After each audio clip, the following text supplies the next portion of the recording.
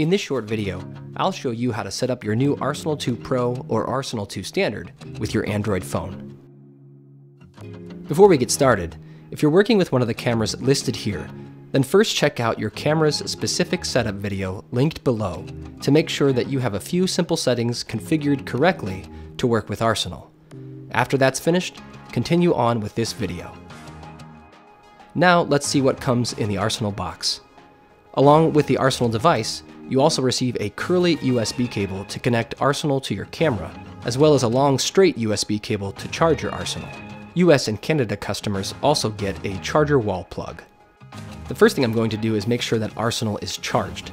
To do that, I can simply plug the long USB charging cable into either USB port on Arsenal, and plug the other end into the wall plug or even a USB power bank or other powered USB port like on your laptop or computer.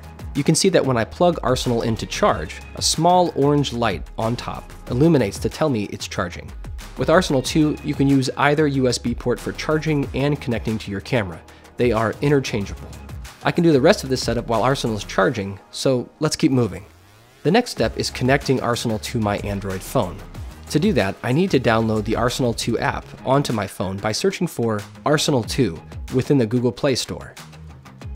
If you're upgrading from Arsenal 1, hey, thanks for upgrading, and make sure you're using the new Arsenal 2 app. While I'm downloading the app, I'll quickly mount Arsenal onto the camera's hot shoe with the LED bar facing to the back of the camera.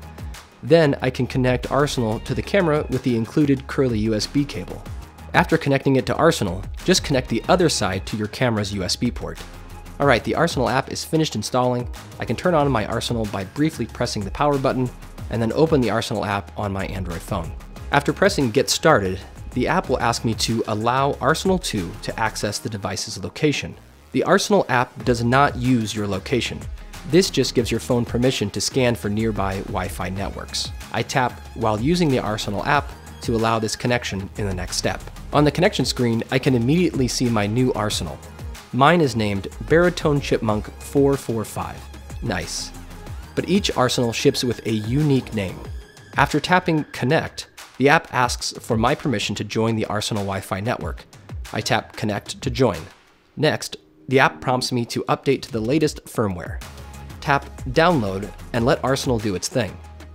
In the future, firmware updates will be embedded within the Arsenal app, so you don't have to download it separately. This update process takes just a few minutes to complete. Once it's finished, it will take me to the connection screen again to connect to my Arsenal. I need to make sure that my camera is on, and that's it. You're ready to start shooting some amazing shots with Arsenal 2. When you're finished using Arsenal, briefly press the power button to turn it off, and don't forget to charge it before your next day of shooting. Visit the Arsenal Help Center at support.witharsenal.com if you run into any issues. And you can find more tutorial videos at witharsenal.com/start.